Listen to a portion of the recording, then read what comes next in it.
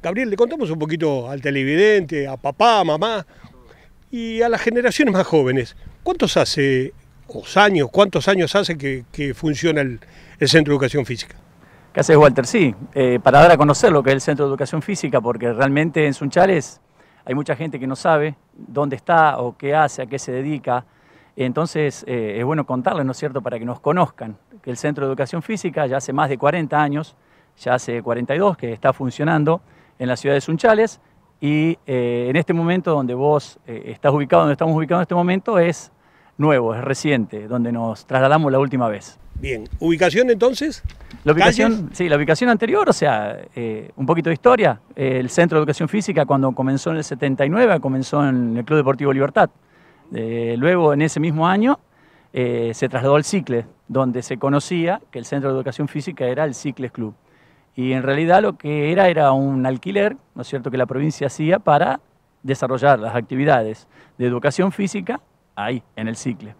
Entonces, creo que en el 2007 se pudo lograr, ¿no es cierto?, un lugar como este, como el que estamos viendo, que lo cedió el municipio local.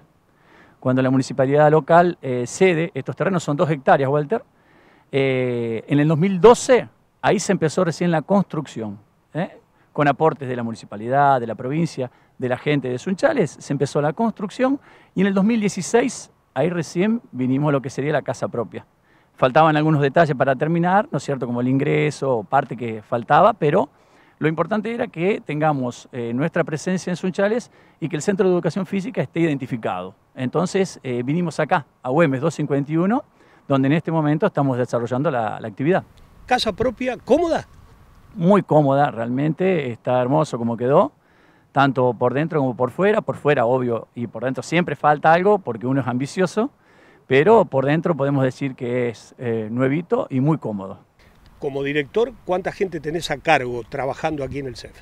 Sí, en este momento me toca a mí como director en el centro, son 10 docentes, o sea, Walter, lo que es esto es una escuela más en Sunchales, para que la gente entienda, es un centro educativo más, con la diferencia que son todos profes de educación física. Nosotros educamos a través del movimiento. Esa es la diferencia con las otras escuelas. Es un establecimiento más educativo de la provincia.